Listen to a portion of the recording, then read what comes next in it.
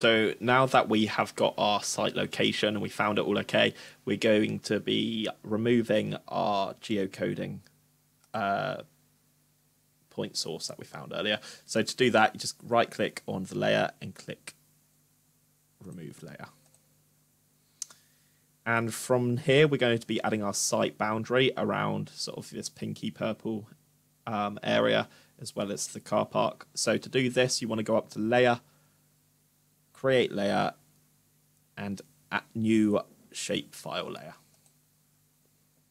From here, you want to make sure you've always got the correct coordinate system selected. So as I mentioned earlier, we're going to be using the British National Grid, which is this one here. And then geometry type, we're going to be using Polygon. You can do a line if you want as a line string, but I always like to do Polygon, as you can easily find sort of the area of your site and details like that. So to select where you want the files to be saved, you're going to be creating quite a lot of shape files usually in your QGIS projects. So I tend to create a separate folder for all of these layers, which you can find by clicking the three dots in this top right, and then create a folder. I've created one earlier here, training tutorials, and we'll call this one QGIS layers. And then you give your layer a name, so this will be the site boundary. And click save. Okay. And from here, it will show up on your layers selection that you've got site boundary and it's currently in brown. Obviously, nothing will show up on the map because we haven't actually plotted where we want it. So to actually start the editing and drawing on your site boundary, you want to make sure your layer is selected, so site boundary, and then we'll go up to this pencil, which is toggle editing. Then from there, you'll notice that these buttons become available to be clicked. This one is the one that we're going to be using. It's add polygon feature.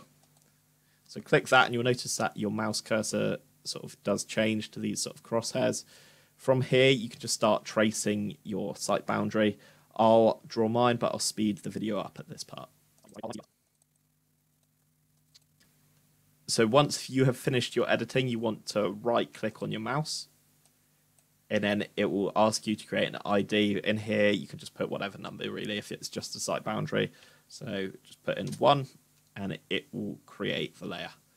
And now you might be thinking, oh, that looks awful. Well, yeah, it does at the moment. But to change this, you double-click on the site boundary, and then that will open up this page, which is just all of the layers properties. To change any of its looks, you want to go to symbology, and for site boundary, it tends to be an outline red. So that is just a simple line on the outside and will create your site boundary. And then to finalize and save the layer, you just click toggle editing and save.